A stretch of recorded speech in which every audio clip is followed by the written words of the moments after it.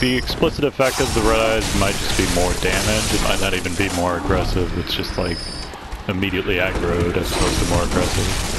But it's hard to say exactly. 2, 3, 4. Yeah. Okay.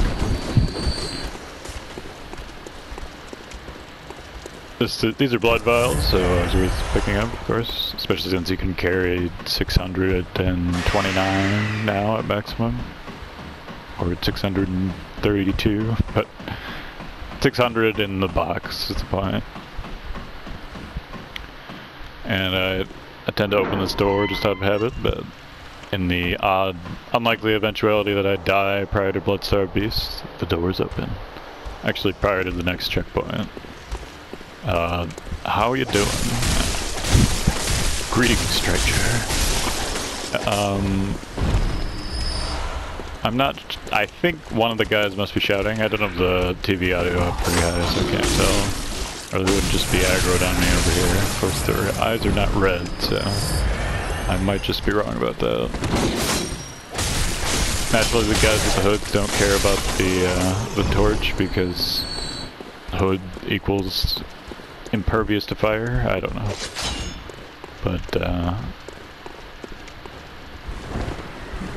none of the enemies here are all that troublesome. Maybe the werewolves, but again, you don't have to fight two at once. So werewolves are pretty easy going.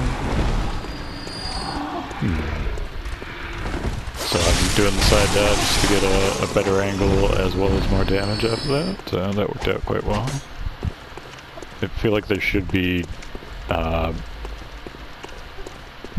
vases to break with his gas, but it's just fissures in the ground apparently. But or no, they're burning pyres of corpses. Yeah. Details, my friends, details. But if you in the Chalice dungeons, it's always just a vase with smoke coming out of it for no apparent reason. So I think this will disappear before it works, but we can at least watch this guy die, because why not? And he's even using a saw cleaver to negate my argument that all men use the axe. It might be a spear, who knows? I'm not going to use the saw cleaver for quite a few more runs, like 3 or 4 at least. So we'll see how it goes then. I anticipate it'll just be like a basic sword round.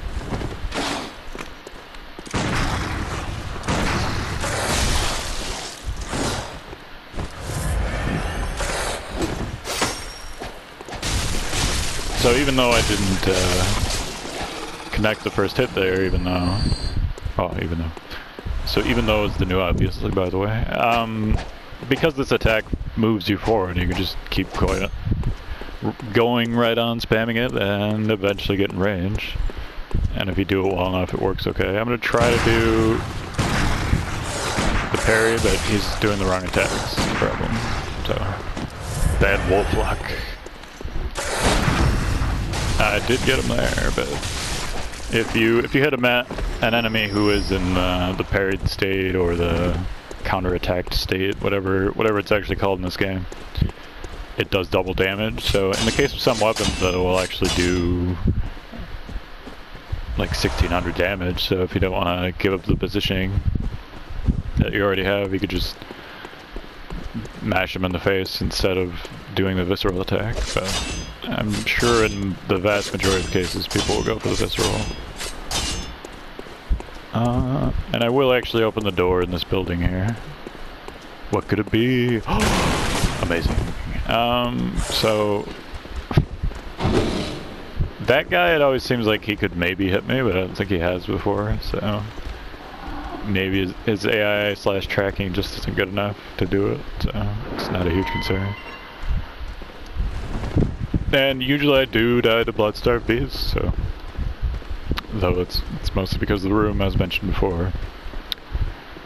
So it is pretty important to, I don't know why the wolf is up here. Okay, later. Yep.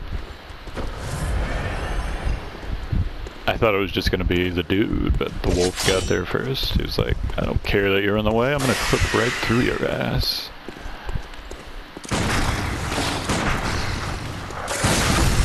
It's actually quite dangerous to parry the red-eyed ones because they hit so damn hard, but I went for it anyway and got two for the first one. Why not? And we're almost to the Bloodstar Beast, so I guess since this video is relatively short, I'll go back and fight the wolf that I ditched previously, if I can find him. Oh, he's not here. Where could he be? There he is. Amazing. Amazing. I get amazing from both Deadly Premonition, where York says amazing every time you get a headshot.